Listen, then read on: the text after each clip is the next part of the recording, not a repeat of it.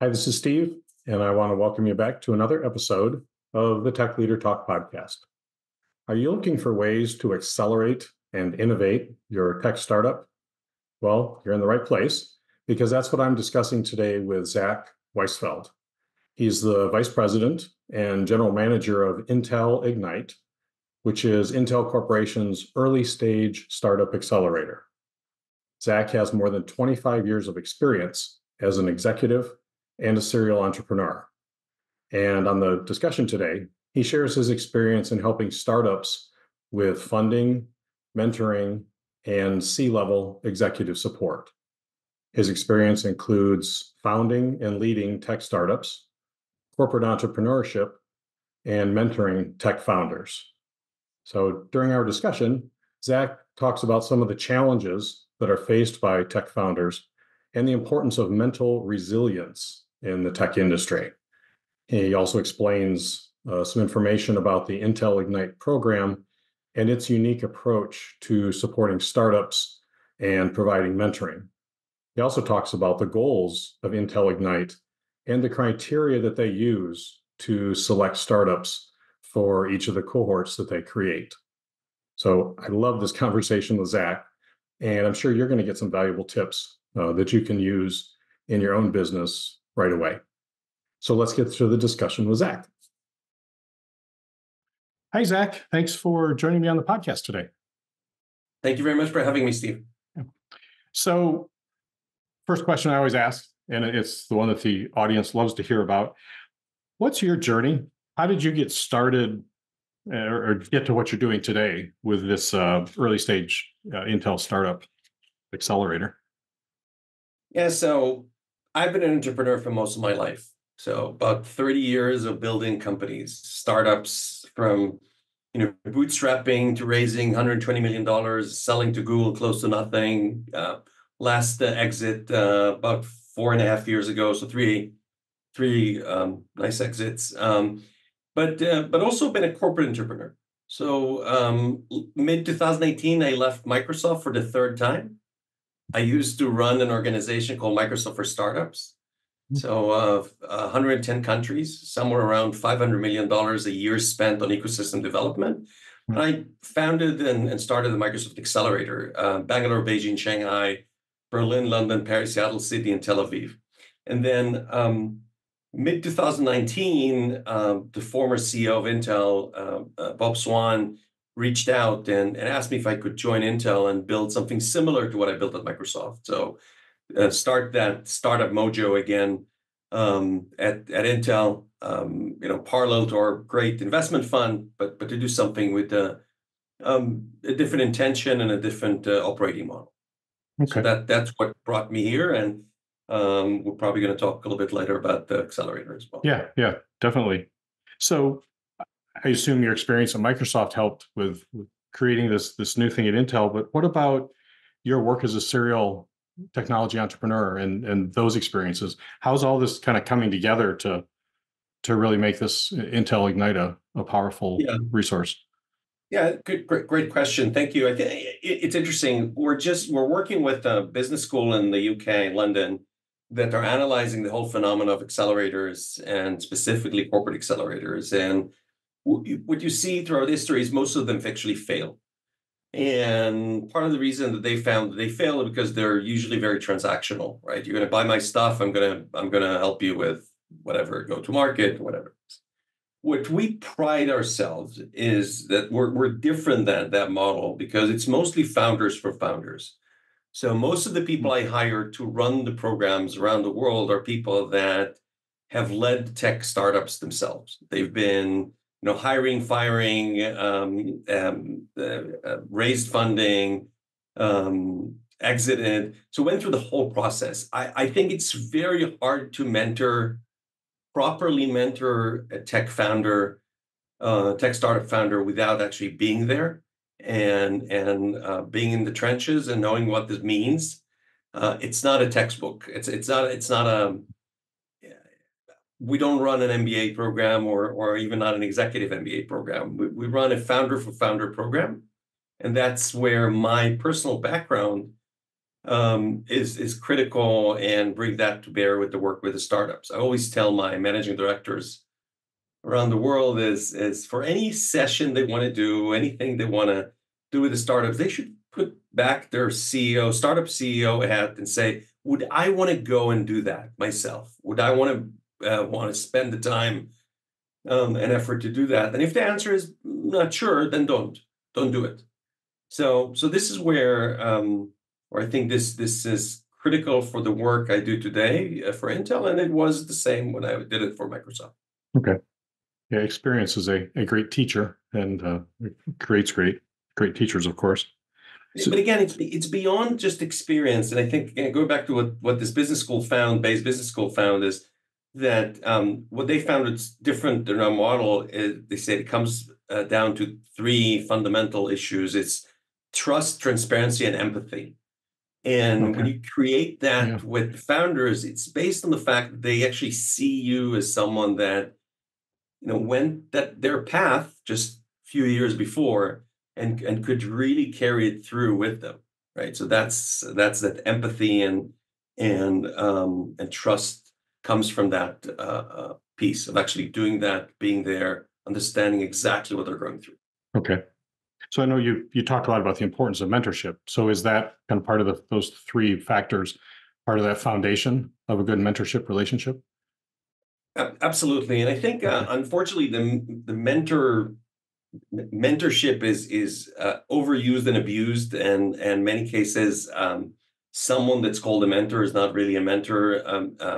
For us, we have two kind of people. We have experts, which are great in their field, but they may not be mentors. And we have mentors. Mentors usually are founders that want to pay forward and work with other founders. And um, these are the industry mentors, and then we have also mentors from within Intel. So we divide the mentorship world into two. There are two distinct categories of mentorship. One is industry mentorship, which is these serial entrepreneurs. The other one are Intel lead mentors, which usually builds a small army of 4 to 5 experts around them as they Okay. work with a startup. It's a weekly engagement, could be a few hours a week, for 12 weeks of the program, and they get as deep as possible, and help the company with go-to-market and IP and finance and culture and um, co-founder challenges and governance, almost every aspect of the business. So Okay. super, super critical. I think that the good mentor goes a long way. One of the startups I had at Microsoft, a unicorn called AppsFlyer. So when they raised the last round, about $220 million, I got this big flower bouquet saying we could have done without you. And Oren, the CEO, an interesting thing he told me then was that two of his advisors today have been mentors I've engaged him with 11 years before, Hmm. right? And that relationship kept going through, even though they're a big unicorn, and he still gets their advice as he works and goes forward. So this is Mhm. critical piece is having a Yeah. good mentor. Yep. Those are valuable relationships. So you've mentioned that I think some of your posts and some of the articles I've seen that you've written, that mentorship is important to companies of all sizes. So how does it vary from if you're working with a small startup versus if you get to up to a larger corporation like Intel internally? How does that change? How does a mentor system or relationship vary in those sizes? Again, I think it's a question of what's the content of that mentorship relationship. So with Okay. startups, again, the external mentors are all about the creation of that fragile entity that's called startup. It's not an easy thing to do by yourself or even a small team of founders. So having an Mhm. experienced person that has the context, carries the context from week to week, and help you through this process is super critical. On the other hand, when you're in the corporate world, you have could have different kind of mentors. I'm personally a mentor for, multiple people inside Intel on their personal development, on their leadership development. Um, Mentors are people that have you in mind, have the context, carry the context, and can together with you figure out the best outcome for that mentor-mentee relationship, and they have an interest for this working. Okay, interesting. So you said that this Intel Ignite is something new that you've been brought on to create. What's the goal, kind of from Intel's perspective, for the program? What do they hope to accomplish? Yeah, so we exist for 4.5 years now, and we came to help in basically 4 different areas. First, and maybe I'll step back here. I used to have this slide where I had all these startup logos that makes some of our largest tech companies go. So if you look at Google business, based on Waze and YouTube and even the ads business and maps, all that, based on startup acquisitions, right? And you can look similarly at Microsoft and Amazon, et cetera. I now have one logo on the slide, which is OpenAI, and the change that it made on Microsoft versus Google, right? Mm-hmm. So first of all, large tech corporations have no choice other than working with startups. It's strategically important for their existence. So the first reason that we exist is to make Intel relevant in the startup ecosystem. Okay. Yes, we have a corporate venture fund for 30 years, and they're doing an awesome work as venture investors with strategic intent in mind. But we're trying to go much broader. So we see about 2,500 startups a year that we select from, and we accelerate about 80 startups a year. So we get to a pretty broad spectrum of companies. And the purpose is again making sure that Intel is relevant and is an active part of these startup ecosystems. So this is one thing. The second thing is, how do we drive learnings, technical learnings, into the company based on what we see the work with the startups? So what can we learn about markets, new markets, tools that are using? So Intel is building this developer cloud, and we brought in a few of our companies to be design partners of Intel. Again, not the other way around. Not Intel is their design partner. They're Intel design partners for our cloud services because they're born to the cloud companies and they know exactly what they need for their success in the future. We did an acquisition of a company called Granulate that came throughout our first batch at Ignite. We have invested it in 4 companies, et cetera. So what could we teach about the world of technology to people at Intel? This is that learning. We have a repository of data that we collect and understand about the world. So that's the technical learning. The third thing is about our branding and our employer branding, because we have about 300 mentors from within Intel that operate with Ignite and help the startups. It changes the way they think about themselves and about the company. That connects to the fourth thing, which is culture change. We want to help drive culture change within the company. So through these 300 ambassadors, 300 mentors and experts from within Intel, they change the way they work. I had my boss, which is the CTO of Intel, Greg Lavender, met with about 20 of our mentors, and one of them told him that she divides her 20 years at Intel to the 18 before Ignite and the 2 since she started mentoring Ignite. But it's changed the way she looks at the market and at her work. So these are the things that we're trying to solve for. Okay. So along those lines, something you mentioned that how Intel, the larger corporation, is learning from the startups and being in that world. You've mentioned that you think deep tech startups will surpass large enterprises in solving the world's problems. Why is that? So I don't know if deep tech startups by themselves will surpass. I think that there are new fresh ways of doing things. Look, again, I'll go back to what OpenAI and large language models have done to our world just in the past couple of years. Right? It changes a lot of things that we do, and it's transformational, right? So this is, again, just one example. There are many, many, many examples of how tiny startups are changing the way we look at WhatsApp, right? It completely changed the way people communicate.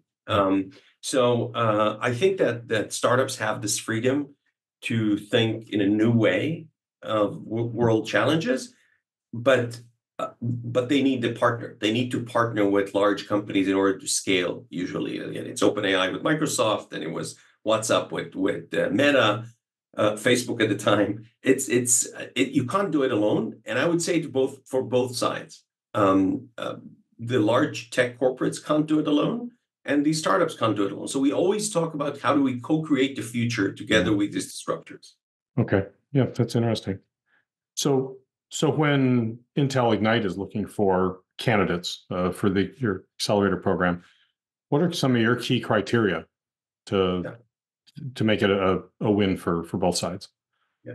So the first criteria will sound like any other investor criteria. So first of all, they have to have to get at least a $1 million funding. Our average funding when they start is about $5 to $6 million, but there's this is the baseline. We're looking for a great team, strong team of founders. Best if there's a good mix of capabilities. We're looking for IP. Do they do something different, unique that others are not doing, or doing in a different way? Yeah. Is the problem they're solving is big enough?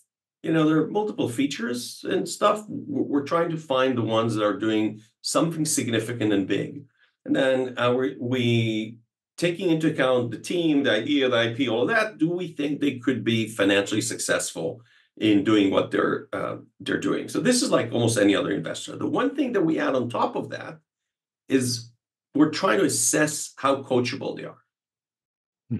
Because the program is so mentor focused, so mentor heavy, if they're not coming to learn, then it's a waste of time. Now, we find throughout the selection process, which is a long 3 months process, we find some amazing companies where the founder says, look, I don't need your help. I just need you as a customer, or I need you for my go-to-market to validate me, etc. And we may find the right people inside Intel that could help them, but they may not fit the Ignite as an accelerator. We really need them committed to the learning process. Okay. Yep. Interesting. What you mentioned, I saw somewhere else that said that all companies should consider creating a startup accelerator, and you mentioned some of the goals and the benefits for Intel. But what is there anything else that would be the big reasons that if a larger corporation doesn't have a startup accelerator yet, that they should consider adding it and get the benefits from that? I think that I usually say that companies should stay away from doing this because okay.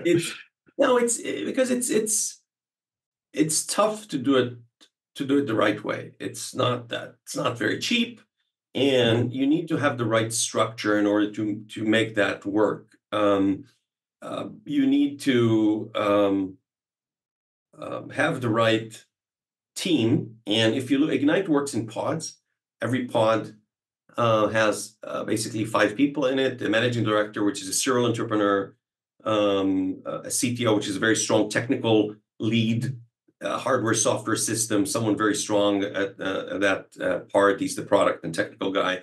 There's an ops person that runs the day-to-day operation and site. There's the deal flow manager that constantly looks out for new startups. And then there's a value creation person that help startups get business either within Intel or outside of Intel. That's a big emphasis also of the program. How do you get business opportunities? So first of all, you need to have the right set of people. Second, you need to have the right funding. There's a super interesting article that came out on Techstars and what happened to Techstars. I think Techstars is trying to kind of reinvent themselves. And when you're starting to cater to multiple partners that are helping you fund, or you kind of lose the eye on the ball, which is startups themselves, and how do you help the startups first and foremost. So the second thing is the funding, making sure that you're funded properly and you're driving the right model. And the third thing is make sure you have the right sponsorship. So in Microsoft, it used to be Satya Nadella when he was the head of a server and tool division, my division. Then later on, it was Scott Guthrie that when Satya went over to be the CEO, Scott took over the cloud and enterprise and Azure. And they've been amazing sponsors for this work as a strategic work. At Intel, it used to be Bob Swan, the CEO. Now it's Greg Levender, the CTO, which is a phenomenal technology leader and that sees the strategic value of a program like this. Super critical to have someone at the C-level of the company that would be the sponsor. Otherwise, it's very hard for these programs to keep alive because it's a strategic tool. So again, you can do that, all of these things. It just, you need to have the right structure, the right kind of people.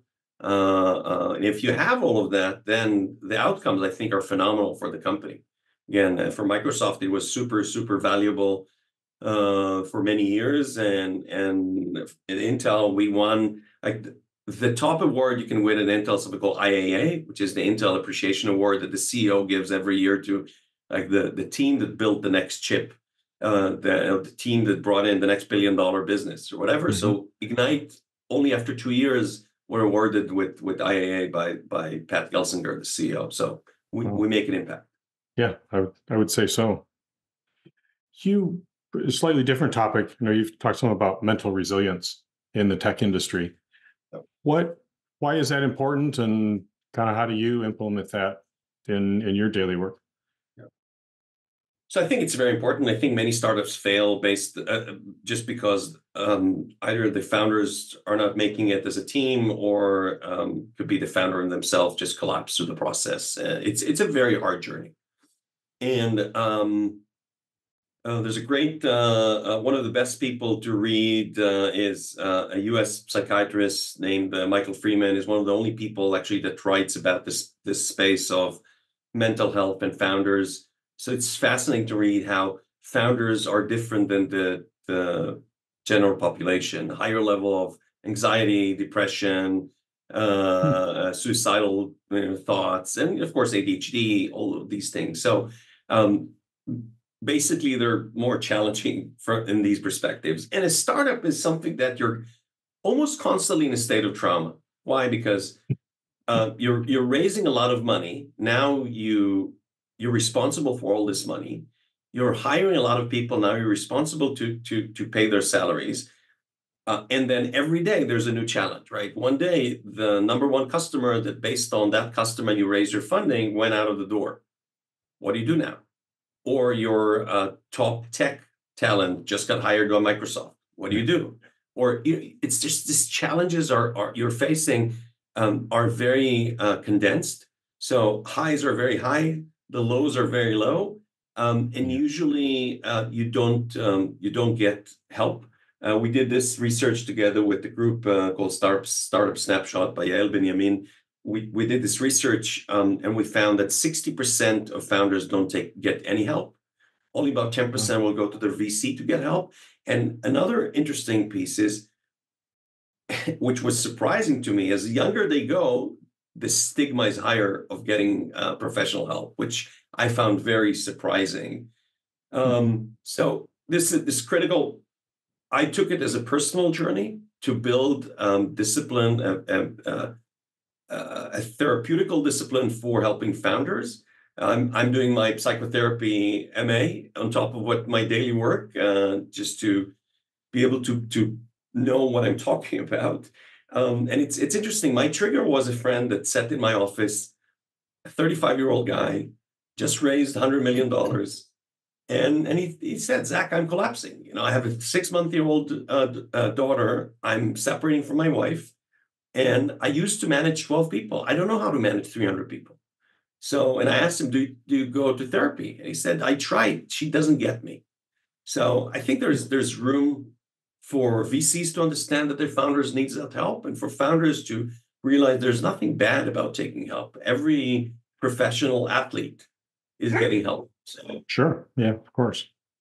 So is that something that then is an important component at Intel Ignite? It's a piece of the program. So, for example, we have something that the team in Tel Aviv integrated is the founder's spouse. So apparently one of the only people you go to get advice or get support is your significant other. Mm-hmm. So we actually have a session that's focused on home and whoever is supporting you at home, and how do you make sure you support them well. So it's an issue we deal with. So in every one of our programs, we're dealing it in a bit of a different way. But yeah, it's part of what we do in the program as well, thinking through the mental health piece of the founders. Yes, absolutely. Yeah, it's interesting. Definitely, as you've said, there's information out there, and that it is an issue. I hadn't realized some of the numbers. I mean, I work with a lot of tech startups, and sometimes I'm working with a CEO who that's their first time in that role, and they'll talk with me some because I don't work for the company and I'm not engaging with their board, but they'll say, I don't know who to go to advice. I don't want to ask my board. I look stupid. I got to be careful asking questions of people below me because now I look stupid to them. So Yeah, it's a tough situation. yeah. We have a session. We have part of the program everywhere. We have a session called CEO Dilemma session, which you could call peer therapy session, where basically 10 founders from the batch sitting with the MD, and one of them usually will open up a tough issue they're dealing with, that problem with their co-founder, their again, problem with a customer, problem, whatever it is that's really troubling them, and they need help in getting through. And these are some of them are pretty intense sessions. Yeah. I guess if you have the first person to kind of get that rolling and open up and say, I've got this challenge, and they get some feedback, then others in the room or in the organization are more likely to kind of say, oh, well, I got something too. So, Yeah. okay, good. What's is your current role with Intel Ignite? What's the favorite part of your job? What do you love the most? So what I love most is what we're doing right now. So right now we're in selection period. So we're selecting our fall cohorts. So in Munich, in London, in Tel Aviv, and in Boston. And it's just seeing the immense IP people, so many smart people. They're doing some super, super cool stuff. And I'm this kid in this candy store, looks around and sees all these amazing, passionate founders building some really cool technology, and we get to pick the ones we want to work with. And we work with 80 of these every year. It's phenomenal. So that's the part I enjoy. The challenge of so I used to run the first program. Now I run all of the programs that we have, and part of the challenge of being an executive is you don't get to play with the toys enough because you have a lot of management responsibilities. That's something that just takes me away from that part that I love to do. So I try to mentor a few and still work with the founders, but it's becoming a challenge. Yes, understood. So what's ahead for you and the team that you work with in the coming 12 to 18 months, besides getting your new cohort in and up to speed? Yeah, so one is growth. We're in 4 locations right now. We will grow in the future. So where do we go next? What makes sense? So that's one thing. The second thing is, how do we increase the impact, of course, on the startups, through business opportunities, but also at Intel. So we just launched a program called CAB, which is our customer advisory board. And we said, look, we built this asset that looks at about 2,500 new early stage startups around the world. There are hundreds of Fortune 500 companies that would love to have access to these disruptors. So how do we make them available? Both sides. Startups would love to get access to them. They would love to get access to these selected companies. So a big item is this value creation. How do we build that business bridge between these top tech leaders that are willing to pay for early stage technology and the startups, and the Intel impact? How do we impact our roadmap? How do we impact our business models? How do we impact the business of Intel? There was a fascinating exercise that our CEO has done with our group of executives. He gave us a piece of paper and said, I want you to write on the piece of paper, 5 years from now, I'm going to call you and I'm going to thank you for something. What is it going to be that I'm going to thank you for? Right? So you have an opportunity to write, what is the biggest impact you're going to make on the company 5 years from now? And then being thanked by the CEO for making that impact. So that's that's a super interesting way to look at that as well. It is a different way to present that question.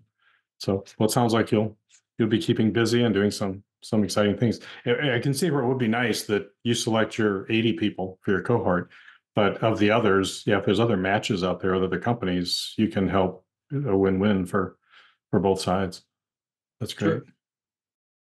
What I read a lot of books, and you already mentioned one author, Michael Freeman. What is that one of the favorite books you've read lately, or is there something else that you really enjoyed?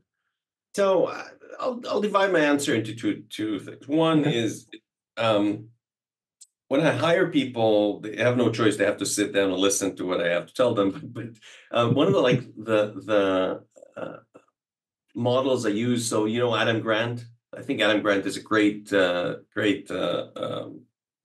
psychologist or social psychologist, and he has a book called Give and Take, and he divides he on that book he talks about the givers and takers in the world, and he puts people on a 2x2 matrix where you have the givers and takers, and then agreeable disagreeables.